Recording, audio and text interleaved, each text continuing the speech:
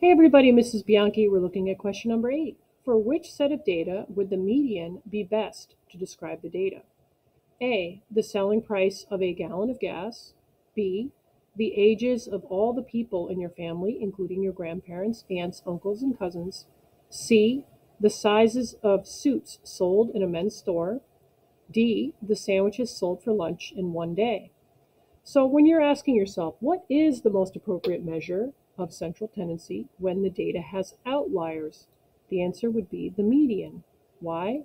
Because if you have outliers, it can distort the data. Let's take a look at a spreadsheet that I created to help you understand this a little bit better.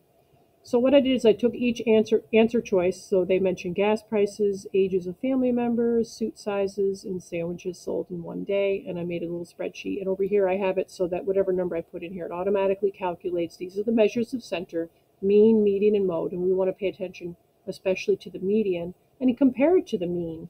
Because, even though they didn't say why would we choose the median over the mean in this case, that's something we do have to consider. So I looked up some gas prices in the Colony area, and I was surprised to see that they're still pretty high. There's one that's right up the street from school that's $4.60. So I just put in a bunch of hypothetical amounts that I saw online, and this is what I came up with for the mean and the median.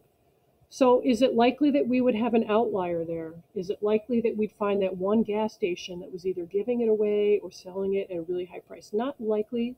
The prices should be pretty close to each other in the Colony area. How about ages of family members? Now, this is a situation where we could easily have an outlier.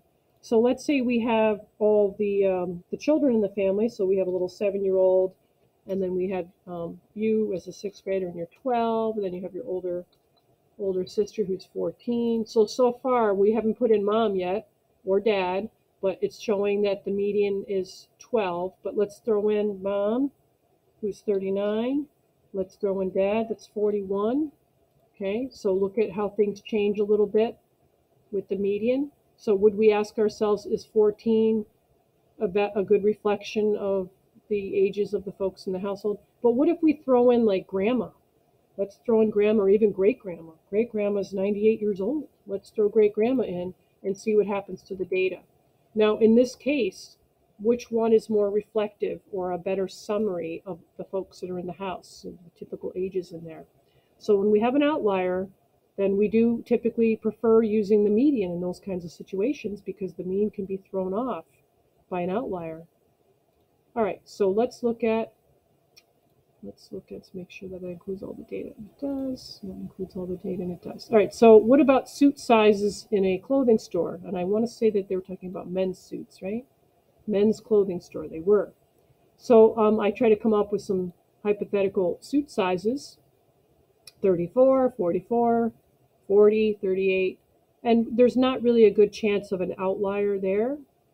And sandwiches sold in a day, that's really unclear the way they worded it, because do they mean the quantity of sandwiches or the actual type? Sounds like they're talking about categorical data to me. So roast beef, turkey, chicken salad. We can't even really collect numeric data on that. We can only just state how many of each we might have.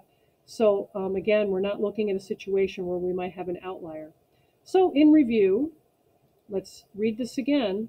What is the most appropriate measure of central tendency when the data has outliers, which we just said, ages of people in a household, you'd be very likely to have some outliers in there. That's when you would choose the median as being the preferred measure of center.